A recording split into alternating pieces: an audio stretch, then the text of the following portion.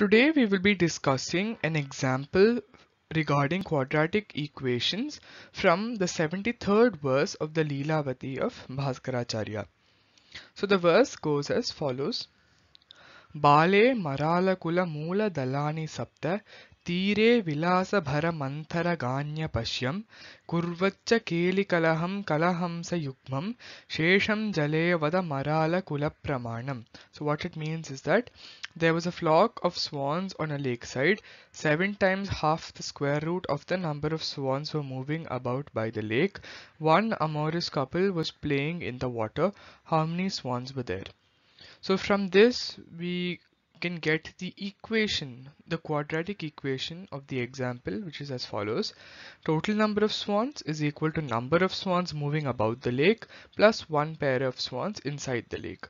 So we can take total number of swans as x square, and if we take total number of swans as x square, the number of swans moving about the lake will become 7 upon 2 into x. So our equation will be as follows. Now let us move this 7 upon 2x onto the left side of the equation. So now what we do is the first step of solving the quadratic equation, which is adding b square upon 4 to both sides of the equation. So let us do that. Now in this equation, the LHS can be written in this form, which is nothing but a square minus 2ab plus b square. So that is nothing but a minus b the whole square.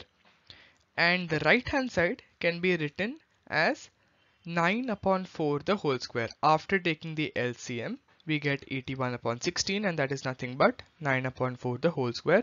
So let us substitute both these values in the equation. This is what we get. So now we move to the second step, step 2. Step 2 is to take the square root of both sides of the equation. So when we take the square root of both sides of the equation, this is what we get. Now step 3. Add or subtract b upon 2 from both sides of the equation as the case may be. Now in this case it is x minus 7 upon 4.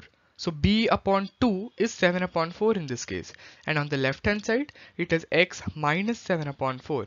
So in order to eliminate this minus 7 upon 4 from the left hand side of the equation, we add 7 upon 4 in this case. So let us add b by 2 or 7 upon 4 on both sides of the equation. This is what we get. So we get x is equal to 9 upon 4 plus 7 upon 4. So that can be written as x is equal to 16 upon 4, which is 4. Now we need to find x square, not x. So we have the value of x, but we need x square. So the last and final step will be to square this result to obtain x square. X square is 16. So we can conclude that there were 16 swans. Thank you.